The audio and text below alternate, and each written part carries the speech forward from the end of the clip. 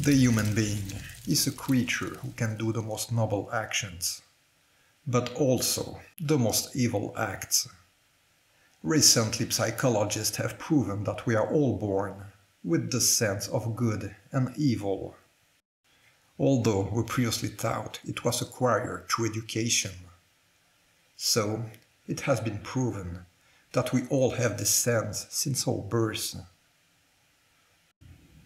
But despite this, some of us consciously or unconsciously decide to do things that we know are wrong.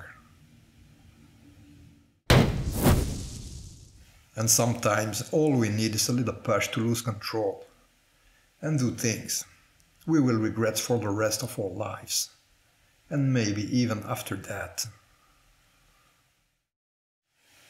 Islam teaches us that we are always responsible for our actions. The decision is always ours. But we can be influenced by beings who know how to incite us in a sneaky way, and can use our weaknesses at the right time to incite us to do things that we know are wrong or against religion. There are several verses where this is said, and especially in Surah Kahf. قال قرينه ربنا ما أطغيته ولكن كان في ضلال بعيد. One's devilish associate will say, "O Lord, I did not make them transgress.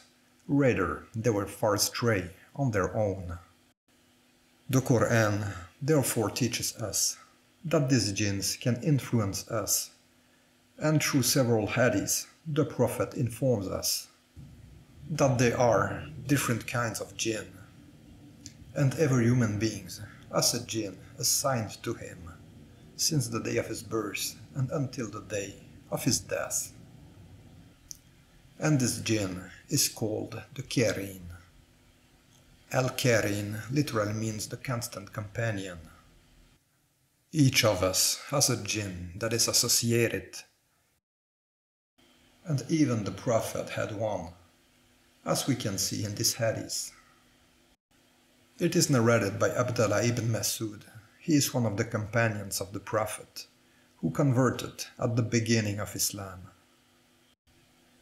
The Prophet said, "Each one of you has a devil companion from the jinn over him." And then the companion said, "Even you, O Messenger of Allah?" And then the Prophet said, "Even me. Yet Allah helped me against him until he embraced Islam, and he does not order me to do anything but good." This jinn, who has been attached to us since our birth, he knows everything about us, our strengths and our weaknesses, and he therefore knows perfectly well how to make us lose control.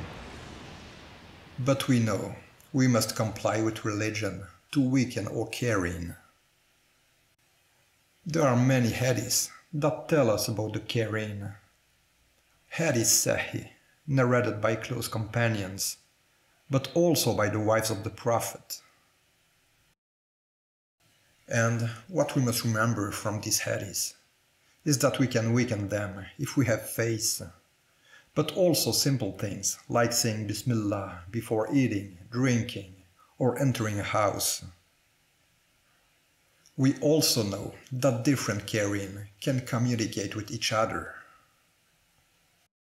And we know that it is with the Qareen that clairvoyants know private information about the people who consult them.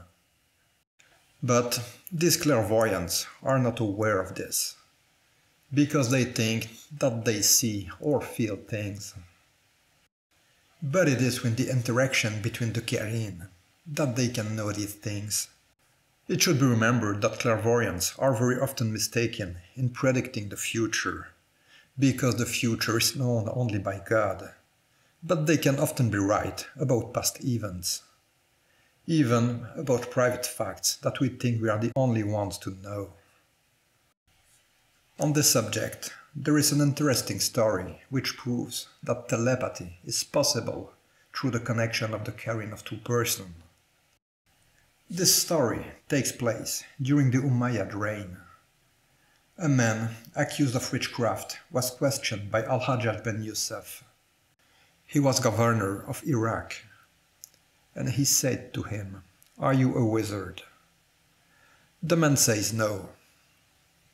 So Al-Hajjaj takes a handful of pebbles and counts them. And then he says to him, "How many pebbles do I have in my hand?" The man gave him the exact number. So Al-Hajjaj takes another handful without counting it and says to him, "How many pebbles are there?" The man replied, "I don't know." So Al-Hajjaj asked him, "How did you manage to know the first time, and the second time you did not succeed?" The man replied, "The first time your Qareen told my Qareen, but the second time your Qareen didn't know." I know that many people won't believe these stories and explanations. Many Muslims will also be reluctant to believe this. But yet, this is explained in the Quran, as well as several hadiths. And that's the only possible explanation that can explain things like telepathy, or what clairvoyants can know about the people who consult them.